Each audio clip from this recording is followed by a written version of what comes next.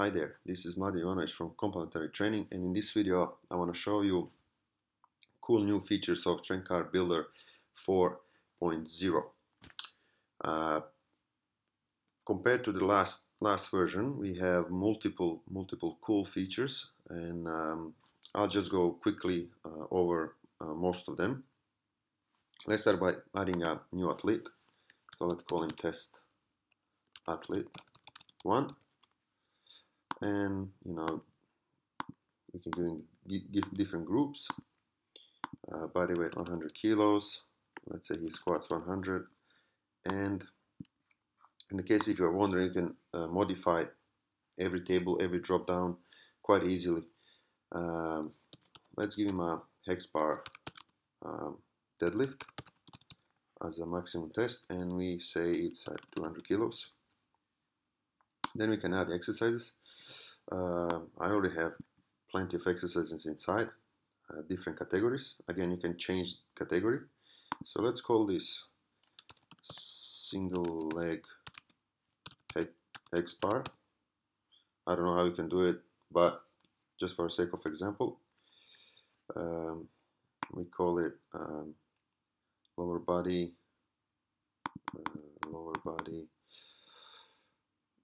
Again, you can change the categories any way you want. Let's go lower body, single leg supported, and in this case that's around 50% off, and then you'll see the new text exercise on the drop down. So 50%, and body weight used is 0. This is a cool feature I explained multiple times when it comes to, say, pull-ups. You can put a total system mass and put 100%. So the Excel deducts body weight, so it gives you the external load only. Rounding is important feature you need to select. So we're gonna round it to closest 2.5 kilos or pounds. Again, this is useful for kettlebells, so you can round to closest 4 and so forth. If you want to list exercise, again, you can change these. What we need to do in this version, we need to refresh because we're going to use a conditional drop-down list. Text is something that's below the exercise description, as you soon see, and set and rep schemes. And we have room for 400. Again, there are some inside already. Let's call this hex bar progression, and we have different categories. So this could be, again, you can modify it any way you want it by clicking over here. So let's say this is a strength category.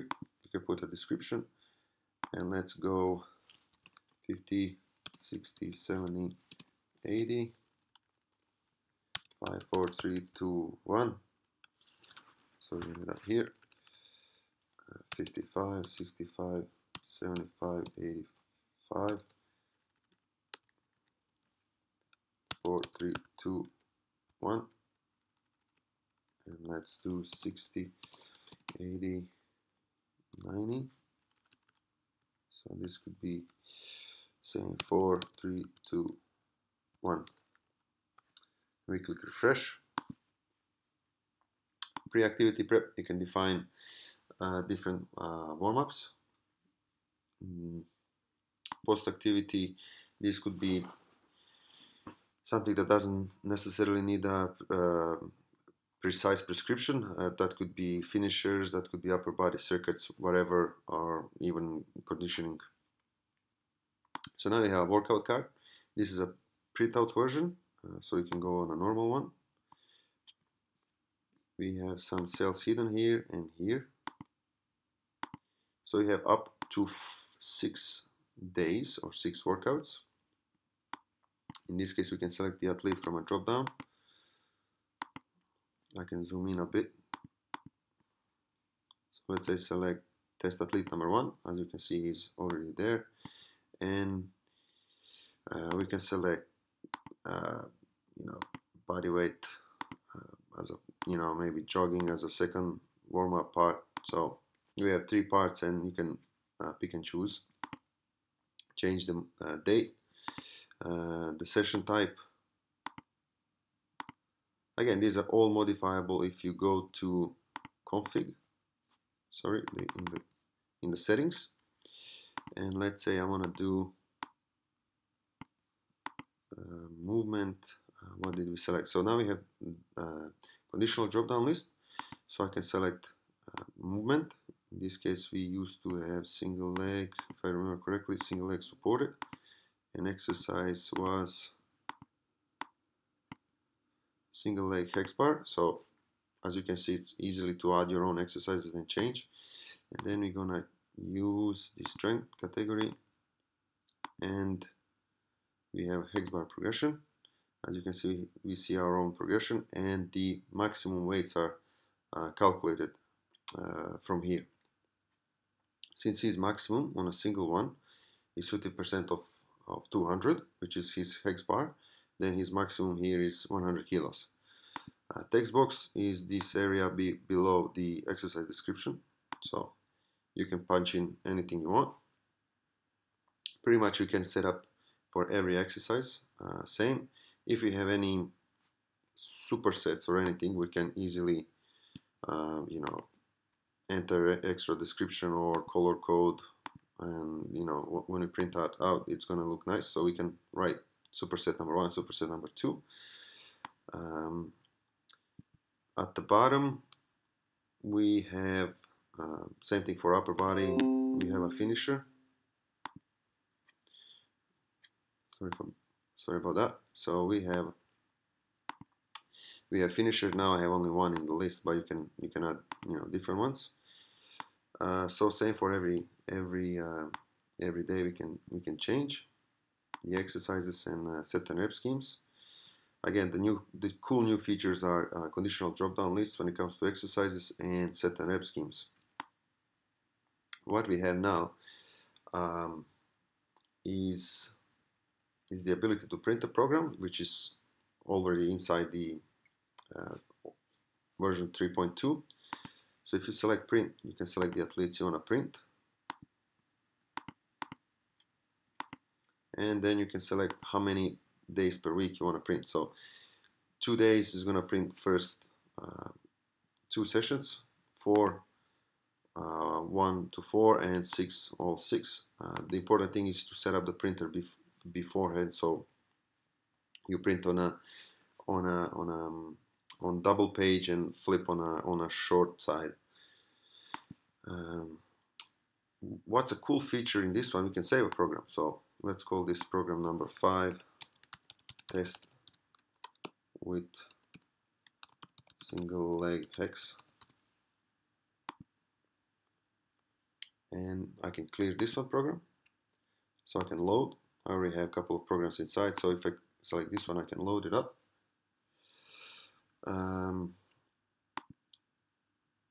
Or we can load another one, so I have a couple of one just for the sake of example. So it fills out the program. Again, you need to select because once you load the program, it clears up the athlete. So we can select another athlete. So we can save and load program. We can clear the current page, and we can actually delete programs. So let's delete this one. Sorry. So and load. It's not on the list anymore. The cool new feature is this pivot table. So now we can analyze basically anything we want. Let me just scroll here. In this case, I want to see number of reps per week per movement category. So every time I load another program, or if I change any exercise, I can refresh a pivot, and it's going to give me, in this case, progression of number of reps. This could be changed to actual exercise name. So then I can see it's I have a couple of Olympic lifts, clean, hang clean. In this case, the total reps done per exercise per week. We can select let's say we can select the maximum percent of 1RM used. It's easy to get the estimate. So depending what categories you're using, again, this is all flexible and modifiable. You can get the analysis of the workouts, and then you can double check for a balance for, let's say, a vertical push or vertical pull, or horizontal push or horizontal pull. You can also check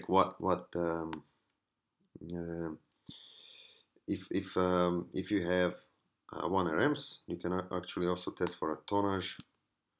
So we can go to sum and get the tonnage. Again, this depends on the athlete selected, where relative volume and number of reps, they don't depend on athlete selected. So this pivot table gives you tremendous flexibility in analyzing the program. You can even split it based per day, even what category of the exercise, of the strength and rep, set and rep schemes were used. Let me see if this is gonna work. Or maybe I should put it in the columns, and then we can play with this one and then get the number of, let's say, sets. So we can see that clean use 144 sets in anatomic adaptation, hypertrophy, and so forth. So again, tremendous power with this analytic. Once you load the new program, it's automatically refreshed. But if you change anything here in terms of exercise or set and rep schemes, you need to manually refresh the pivot, which makes sense. The group workout is pretty much the standard feature. In this case, we have multiple athletes across, and here we can select different, let me zoom in,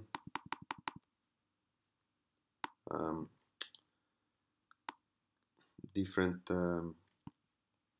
exercises. Again, conditional formatting, we can select conditional drop-down list, movement, exercise, category of the set and rep scheme, selected set and rep scheme, and and a week. So we want to change. So we're going to do week 3, week 4. In a team settings, there's no saving of the programs. This is quite useful feature if you're dealing with multiple athletes at the same time and they're doing the same same workout.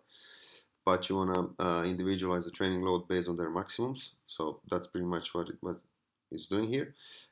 If you have any special groups, you can go to athletes, change the group and sort, and that's gonna affect the printout, or you can change the index over here. So if you click print, this is how it's gonna look. Again, it's easy to change now all the cells are unprotected, so you can change the size of the fonts and everything. Same thing for a workout card. If I close these guys and I hit print, this is what I'm gonna get. So once I set up, so I want to print landscape, I want to print on double-sided and flip on a short side, and then I can use the script to print for multiple athletes. So that's a group workout, and then we have program analytics, which is pretty much the same pivot table as the one I showed before. So we can we can change. We can do a separate analysis over here if you want to. And now we have settings, where we can you can change all the drop-down lists. So like groups, exercise categories. So you can all delete this and put your own. Something that's not modifiable is going to say do not modify.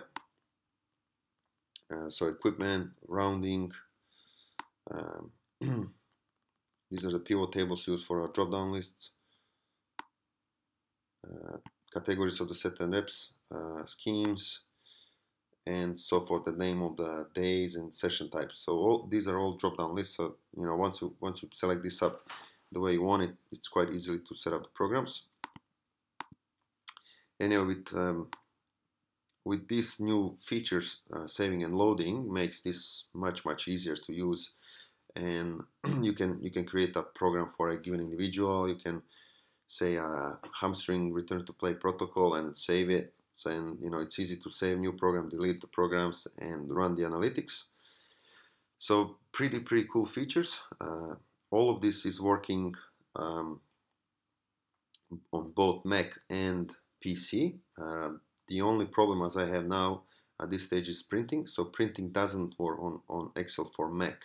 It only works for on Excel for PC. But that's going to be fixed in the new installments. Thanks for watching, and stay tuned.